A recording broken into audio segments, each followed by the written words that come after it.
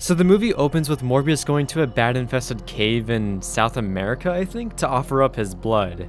However, this opening is kind of just a hook to draw in the viewers because it immediately cuts to a flashback of a young Morbius. In this scene, we meet Milo, who shares the same blood disease as Morbius, and randomly out of nowhere, Milo's machine that helps his blood malfunctions. And somehow, Morbius is able to repair it. The writers brush it off with Morbius just being gifted, and that doesn't really explain the fact that this kid shouldn't know how to fix a complicated machine that was made by professionals. I feel like there could have been a more natural way to introduce his intelligence, but whatever, he's smart. Through this sequence, we kind of speedrun development since Morbius gets shipped off to a gifted school for repairing something with a spring, and he leaves Milo a letter. While reading it, the wind magically swoops it up and takes it away, forcing Milo to go outside where some bullies are. This is a weird and contrived way to get Milo to go outside. On top of the fact that there is no shot, he'll be able to find his note, given that it'll take him a long time to get out of the building with his disorder. But magically the wind doesn't touch it once it hits the floor. After catching up to his elusive note, he engages in a violent encounter, and for some reason, other kids hate crippled children, which is just a weird form of conflict. It seems like the writers are trying to get the backstory done as fast as possible at the cost of the pace in the writing. Quickly going to the present day, we find an older Morbius receiving an award for his development of artificial blood. And right away, you can just tell that they're going to use this as a cop-out to avoid the fact that Morbius will need to drink blood since he becomes a vampire later on. A very convenient way to make the character more of a good guy while deleting the conflict of having to potentially kill innocent people for blood. After a day at work where Morbius discovers that mixing bat DNA with mice DNA successfully works, he stops in to hang out with his old friend Milo. And like a true friend, Milo tells Morbius that he should never fall in love with other people, because Milo reads books in which love doesn't work out. I read about it in books all the time. Books? Really? Yeah. Wow. This is kind of a weird conversation point because these are supposed to be longtime friends, and he should be encouraging his friend to find love for the short time they have left, instead of selfishly trying to influence him to hang out with himself. Seems kind of manipulative and selfish, but hey, don't judge. Getting to the point of the scene though, Morbius says he wants to do an all-in play by mixing their DNA with a bat, since it worked on a mouse. Which, that kind of makes sense because they are desperate for time. However, I feel like it's even riskier to not conduct more experiments before diving into the deep end. But hey, we don't want a boring movie of a scientist going through the scientific method.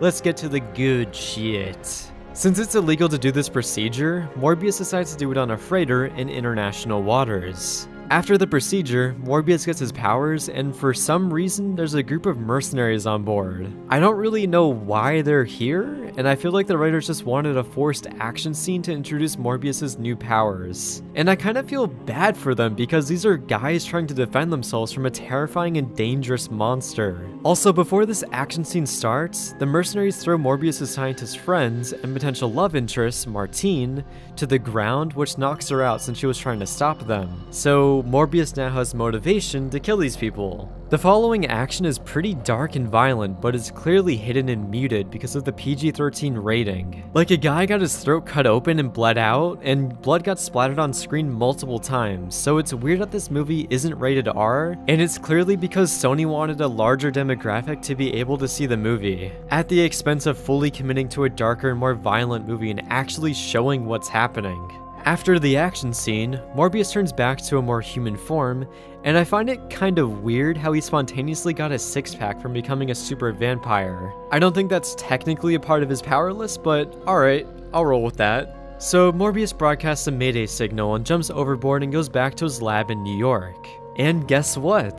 That MacGuffin artificial blood invention that was introduced earlier comes back, and now Morbius can drink it without harming anyone, leaving his moral conscience uncorrupted, besides that group of mercenaries he brutally killed. The writers do set up that this isn't a permanent solution because he's getting deteriorating returns from drinking artificial blood. However, this doesn't really end up mattering because the story doesn't last long enough for Morbius to run out of artificial blood. Moving along though, during some endurance tests, Miles shows up to the lab looking for Morbius, and he asks him for the quote-unquote cure. And instead of going into the details as to why the cure is terrible and is a curse, Morbius just briefly says it's really bad and alienates his best friend. Like, it could have been really easy to explain to him and convince him why he shouldn't take it, but I assume the writers are leading to Milo becoming a villain, so it comes across as a contrivance. Later on, a poor nurse gets jumped by a vampire, which puzzles Morbius when he finds out about the news. I wonder who that could be. Morbius hopefully makes the same connection and is about to leave the building until being stopped by two detectives looking into his case since the boat incident. They figure out that another body there has been drained of blood, so just before they arrest him, Morbius runs for it. And by that I mean he flies up a stairwell and makes it to the roof. While up there, he gets swept away in some terrible visual effects, which I guess is supposed to be wind? And somehow, one of the detectives made it to the rooftop in 20 seconds flat by climbing the stairs. Like, that's literally impossible, and it's hilarious to me that this wasn't rewritten. Then the detective pulls a gun on Morbius and it cuts to him in prison, which, again, immediately doesn't make any sense because just 10 seconds prior, Morbius was able to dodge a bullet, so I don't know how he wasn't able to keep running for it. But whatever, I guess the writers couldn't come up with a better way to have Morbius detained, or let alone the plot point being logical by any degree. While in prison, Milo passes as Morbius' lawyer and gives him a packet of blood before he leaves. Which wouldn't be possible because you're supposed to empty all of your belongings before meeting with a prisoner, or going through security in general, especially one that's a prime suspect in murder. Then Milo leaves and forgets his cane that he walked in with to give Morbius the idea that he took the cure. And it's also funny that a guard is completely fine with Milo giving Morbius a potential weapon, or the guard is terrible at their job and didn't catch that. So as a result of this, Morbius breaks out of prison and tracks Milo down with his echolocation. He finds him on a sidewalk buying a newspaper from someone who kind of says something negative about Morbius, which is definitely justified since he's tied to killing a bunch of mercenaries. Because of this, Milo gets mad at him for talking bad about his friend, and kills him out in the open. That seems like a terrible idea given that they were in a brightly lit area with people walking around. And I guess this also means that Milo is a cold-blooded killer now? Was this because he was bullied as a kid? I genuinely don't know. Morbius then confronts him and Milo says that for the nurse in particular, he didn't have control. But that's irrelevant because he just killed an innocent bystander like 1 minute ago. Then they go through the stereotypical dialogue of, "This isn't who you are. I know you. You're a good person." Then they get physical and some cops try to stop them. To which Milo kills them and dances over their corpses and says this, "All our life, we lived with death hanging over us. Why shouldn't they know what it feels like?" This motivation is completely devoid of logic. Firstly, it's not the fault of these innocent people as to why you had a blood disease. And secondly, flat out killing them doesn't achieve your supposed objective of making them feel like you did. You're just murdering them. So Milo just becomes a crazy psychopath with practically no build-up other than that one small moment from his childhood of getting bullied. I guess he held onto that pent-up aggression for his entire life. Morbius figures out how to harness the weird VFX wind caused by a train and flies down the subway, escaping from having to fight Milo. To quickly recap, a bit of time goes by where there's a scene with the detectives discovering the cops, Morbius meeting with Martine, and Morbius finding some illegal operation and scaring them away so he could turn it into a lab. Then we have a weird dancing scene with Milo that will have Doctor Who fans drooling. I feel bad for Matt Smith because he probably had to get ripped and worked out for months just for this one scene.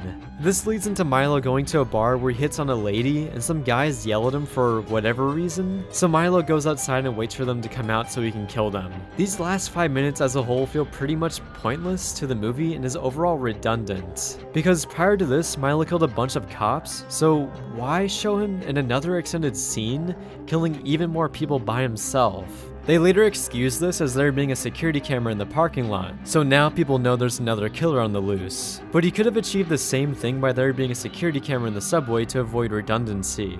After this, Milo visits Martine to try and figure out where Morbius is. She ends up lying to him, but he knows she's lying because he has super hearing and he can hear her heartbeat. As a result, he follows her to Morbius's hideout, and while there, they decide to conveniently leave their hideout and go to the rooftop to kiss. This all happens just so that Milo can witness this happen, and it's extremely awkward. I couldn't help but laugh at the face Milo makes while watching them.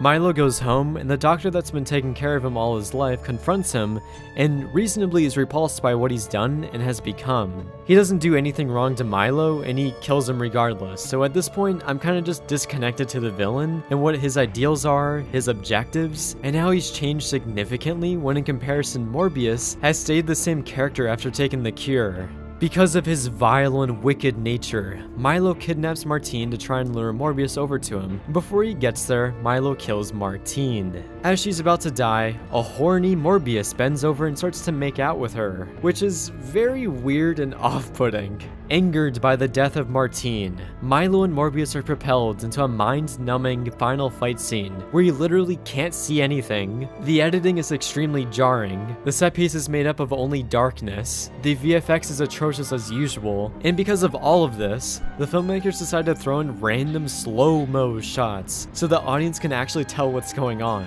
And after 3 brain-bleeding minutes of action, they fall through the ground as if it was made of paper mache and make their way into the subway. Morbius calls for some bats and then comedically falls to the ground. Then somehow, like, thousands of bats materialize out of nowhere to aid Morbius in fighting Milo. Firstly, there's no way there's this many bats casually hanging around in the underground network of New York, and secondly, he can now control bats and uses them to attack Milo? I guess the writers made that up because according to his list of powers, that doesn't exist. Or at least what I'm seeing in his wiki. And I also don't know how all these bats somehow gave Morbius enough energy to rise up again. Was it just a confidence boost?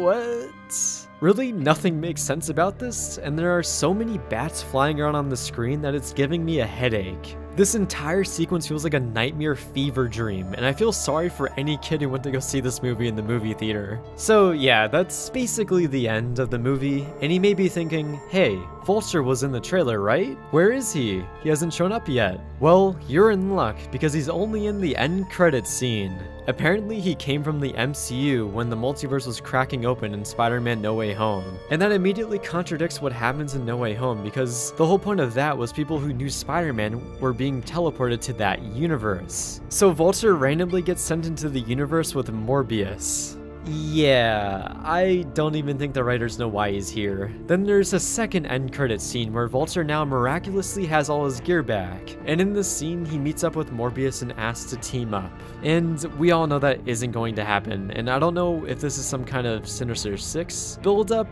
Yeah, I don't know. I doubt most of you guys have seen this movie, so you're welcome. I jumped on the grenade, so you could watch the summary of the most stupid moments in the movie. Thank you for watching and have a great day, and please watch a better movie than Morbius.